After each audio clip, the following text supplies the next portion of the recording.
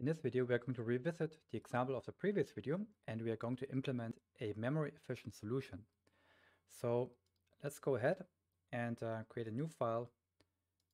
Let's call it MFR Revisited. So the example is the same as in the previous video. So we are given a list of numbers, and we are going to use the same numbers that we always use in this course. So 7, 11, 8, 5, 3, 12, 2, 6, 9, 10, 1, and 4.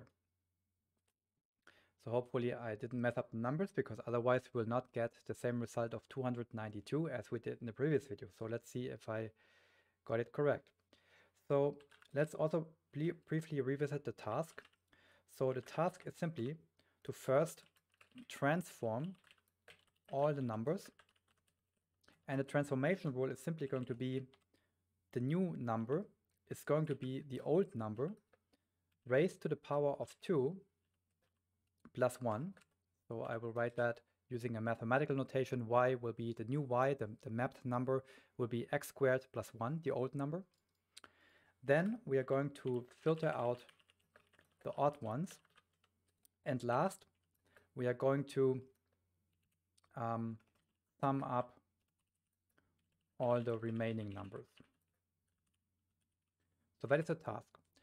So previously we solved the task using a temporary list object or two temporary list objects. And in this video we are going to avoid that. We want to be memory efficient. So let's go ahead and see how Python can help us do that. So at first we are still going to do the mapping step, and mapping step is all the operations in our calculation that take some number or some element in our original data set and map it to some other element. That is, of course, step number 1 in the task. So we are going to map every number to its square plus 1. In order to do that, in this video, we're going to define a helper function. Let's simply call it transform for now. The function takes one element as an argument. So let's simply say element, the argument. And now it is going to return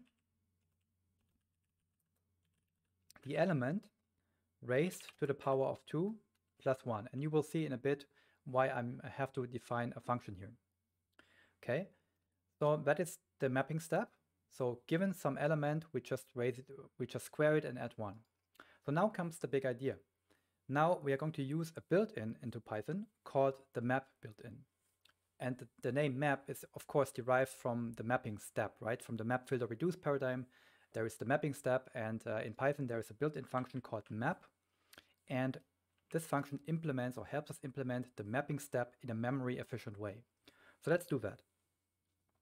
So what does the map function do? So the map function takes as its input first a function. So maybe let's go to the Python documentation so that you can also read that up simultaneously.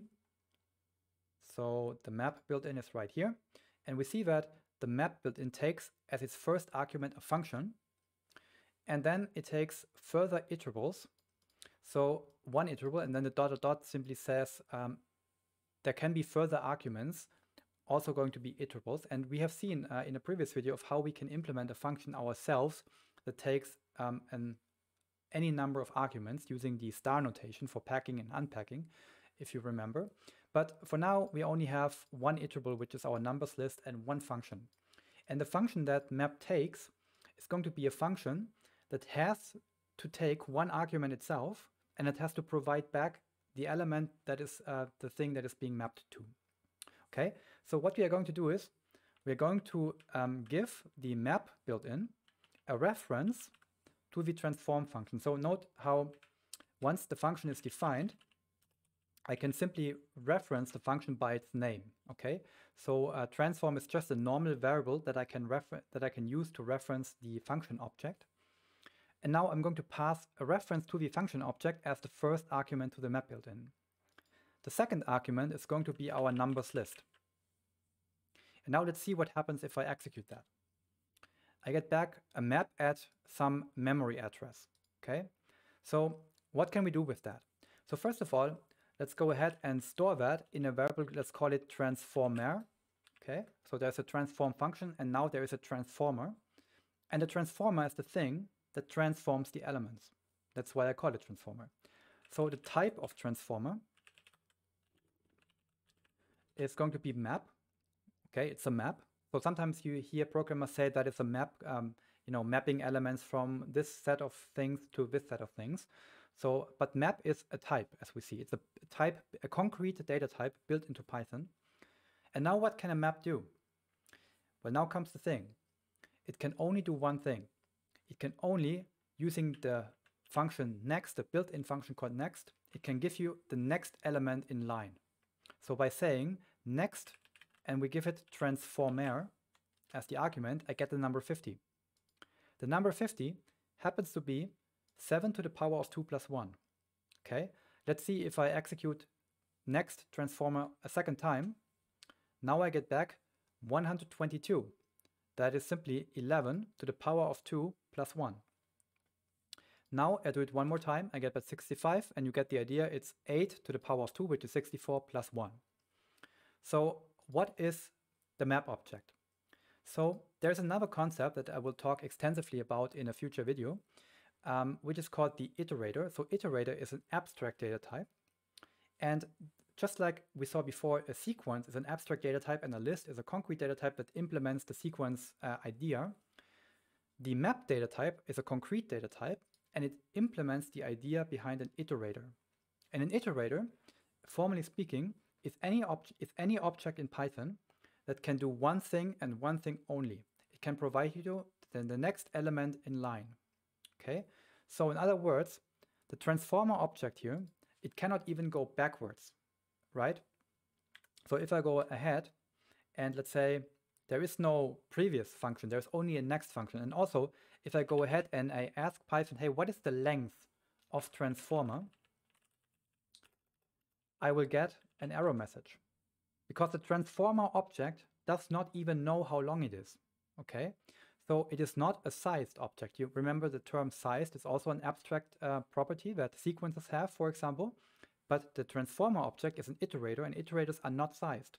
So in other words, how I think of that, casually speaking, is transformer is really a rule in memory that knows how to calculate something but has not yet calculated that. Okay, it's like a postponed calculation. It's like a rule. It's a box in memory, an object in memory that models a rule how to calculate something without having it done yet. Okay, and how can we make the rule calculate the elements? Well, one way is the way that I just showed you by simply using the next function. The next function goes to the rule and says, hey rule, can you give me the next element that you can calculate? And it cannot, the rule cannot go backward, it can only go forward. Instead of using the next function, we could also go ahead and use the list constructor, and I could give the list constructor the transformer object. And now I get back a list of all the transformed numbers. However, note one thing. This list is shorter than the numbers list. Why is it shorter? Well, let's see what is the first number we get here. The first number is the number 10. So why is the first number 10? Well, the last time I called the next function with transformer as the argument, I got back 26. So 26 is obviously the mapped object that is mapped to the number 5, because 5 to the power of 2 plus 1 is 26. So 3 squared plus 1 gives me 10, right? And 12 squared plus 1 gives me 145. So therefore, the list constructor now, basically, behind the scenes, we remember that the list constructor takes any iterable, and an iterator is also an iterable. That is already maybe a confusing thing, that an iterator and an iterable, they are two different concepts. But we will talk about that in a future video in detail. So for now, let's simply view it this way. The next function will simply get us the next object, and the list constructor will simply go ahead and call next, next, next, as long as there is no next. Okay, so the list constructor is like, maybe let's write it down, automating next. Okay, it automatically calls next as often as until the end is reached, right? And the object itself, as we just saw, does not even know when the end is. So the only thing the transformer object knows is, hey, I don't have any more element to give you. So let's go ahead and see what would happen now if we went ahead and we called next on transformer again. Now I get a so-called stop iteration exception. So I get a red error message, and this error message is really not an error. This is just a signal from Python to you that the iterator, so the transformer object, is now out of elements. So now, from now on, as long as I call that, I get back nothing. And let's say, one more thing, if I go ahead and call the list constructor one more time with transformer as the object, I simply get back an empty list because the transformer object does not know how to produce anything anymore. Okay, so what can we do now with transformer? Well, with the transformer object, you cannot do anything anymore. It is basically exhausted. That's the technical term. It is exhausted. It cannot do anything anymore. So let's remove all these cells again, and let's create a new transformer object by calling the built-in map function one more time. And this basically gives us a new transformer. And now if I call next again, I will get the first mapped element. Okay. However, I don't want to do that now. I want to postpone that. That's the whole idea of being memory efficient. I want to postpone all the calculations until I really have to do them. So let's continue with the second step, the filtering step. And the filtering step, for that I will also write a function, and I will call the function, let's say, isEven. And the function also takes one element as its argument. And now it is going to do the following. It will check if element modulo divided by 2 is 0, then the function is going to return true. Otherwise, so else, the function is going to return false. Okay, so this function is given an element, a number here, and it tells me yes or no if the number is even or not. So now let's make this function a bit shorter. So the first way to make it shorter is get rid of the else clause and unindent the return false. This is called the early exit pattern. And now there's even a nicer way to do that. So note how this function gives us back either true or false, one of the two. So this expression here, the condition element divided by 2 double equals 0 itself also evaluates into either true or false. We can try that out by simply going ahead and say, let's say if I had 2 modulo divided by 2 double equals 0, I get back a true. If I divide 3 by 2, I get back a false. So we see that the condition itself generates already booleans. And this is going to be true when the number is even. So in other words, what I could do, I could get rid of both the return statements here. I can get rid of the if clause, the if statement, and I can simply return the result of this expression. That's it. Okay? The result, this is going to return either true or false, and true indicates the number is even. So that is our isEven function. And now, similarly to how we used the map built-in, we're now going to use a built-in that is called the filter built-in right here. And the filter built-in also takes a function and one iterable as an argument. And basically how this works is as follows. If I go ahead and I create a filter and I give it as its function the isEven function, and let's say I for now give it the numbers list, I get back a filter object. So what is a filter object? So filter, let's what is a good name for that? So let's simply call it evens. So evens is now not a list, but evens is now of type filter. So filter is another concrete data type that, abstractly speaking, is also an iterator. Okay, so what do the map and the filter data types have in common? Well, they have in common that they only are good for one operation, getting the next element in line.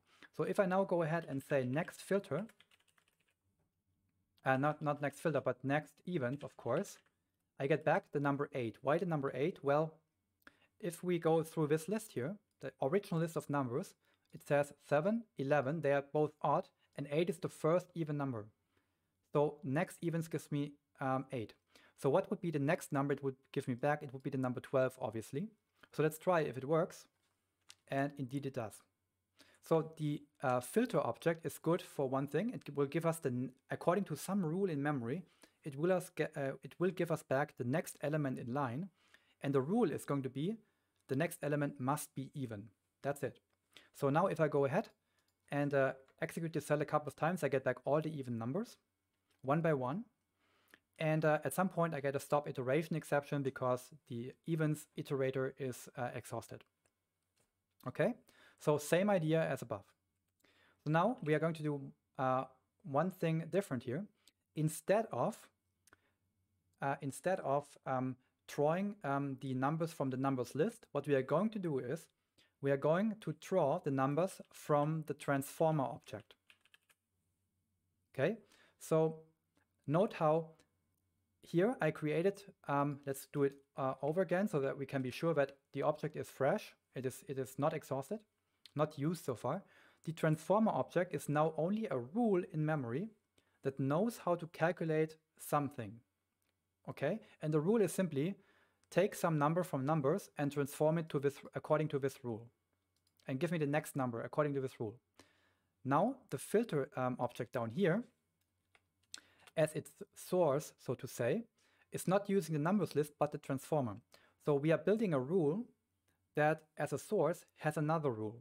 So in other words, we are going to ask the filter object, hey, give me your next thing. And the filter object says, well, I'm going to ask the transformer object to give me the next thing. And then the transformer object goes into the numbers list, and the numbers list will give us the next number. And then the number first goes through the transformer to be transformed, and then the transformed number is going to be filtered right after each other. Okay? So in other words, if I now go ahead and I say next evens, I am not going to get the number 8 anymore, but I'm possibly getting the number 7 squared plus 1, which is 50. So let's see that. And indeed, I get back the number 50. Okay? So I'm doing one by one calculation, so to say. Okay, this is like, some people call that a pipeline. So whenever I enter, or whenever I execute this cell here, next evens, the filter object is going to get its next number, and it's going to ask transformer, and transformer is going to ask for its next number, which gets the next number from numbers. So we are pulling out, in other words, we are pulling out the numbers one by one, we are transforming them, filtering them, and then we have to do something else with them. Okay, and the something else we want to do with them is the following. This is the easiest part in the whole chain here. So let's get rid of the next here. The easiest part in the whole chain is simply the reduction step as before. So this is no different from before. And the reduction step, we can simply use the sum function.